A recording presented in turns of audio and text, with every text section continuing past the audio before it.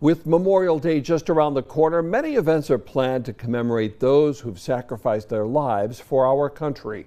2822 Sydney Costas visited Wayne County this morning and learned how the county is permanently honoring women in the military. A new monument stands big and tall at the corner of 9th and Court Street in Honesdale Thursday morning. Block letters stating "Salute to military women" catch the eyes of many in the community. Well, it's about time they honored the women, you know.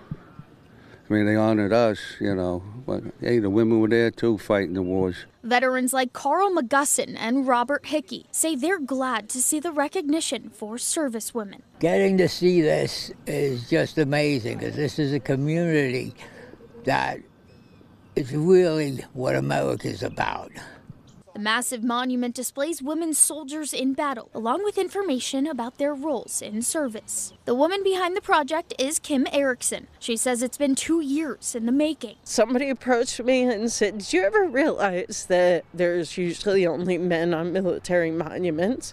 And I never took notice. So then I said, I can fix that problem. Installing the monument and laying down sidewalk has been underway for about a month. Now complete, it will be officially unveiled this weekend, where women veterans like Margaret Allen's mother will be recognized. She was in the Marines during the Korean War, and she was a mechanical draftsman. The unveiling will be part of a dedication ceremony beginning at 11 a.m. on Saturday. To think that we were out here just for a few minutes and people already noticed that we have a new addition to town.